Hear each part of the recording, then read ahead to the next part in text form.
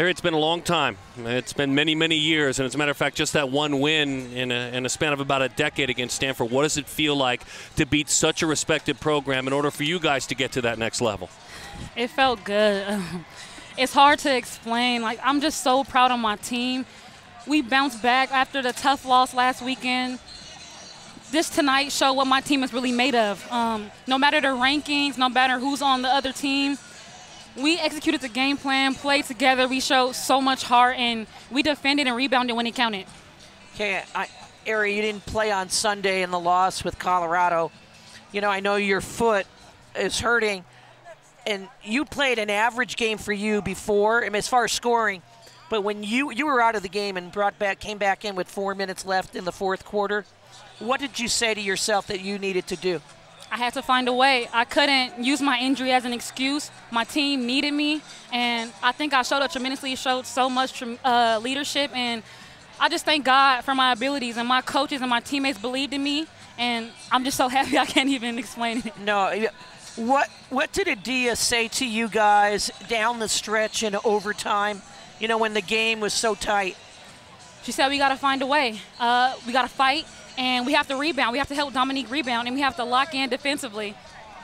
Yeah, I was impressed. Your teammates stepped up. Sam Thomas, Amari Carter, Dominique McBride, because you weren't scoring. And Kate, you know, Kate's not feeling as well. She didn't have a point tonight. That's your second leading scorer.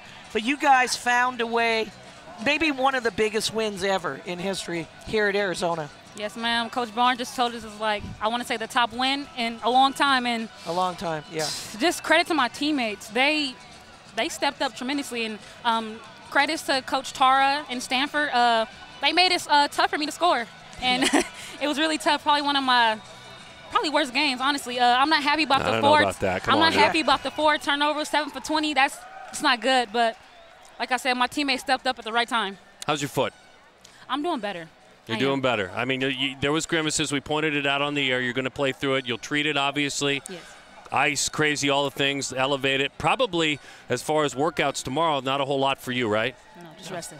All right, you had a moment after the game that we were able to recreate. You went, you hugged your teammates, you thanked this crowd, but then you found your mom and dad. I mean, you found them. You went up there. They're hanging out over here next to us now, letting them listen to the interview.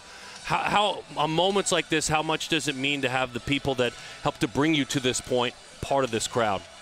It means a lot. My parents, I'm so grateful for them. They raised me the right way, and I just want to make them proud. That's one of my lifelong goals, just make my parents proud. And I sacrificed a lot. They sacrificed a lot for me to get to where I am now, and I want to make them proud. I think they're proud of you, Aari, along with a lot of other people. Keep it up. Take care of that foot. Thank you. Nice job. Great job. Thank you.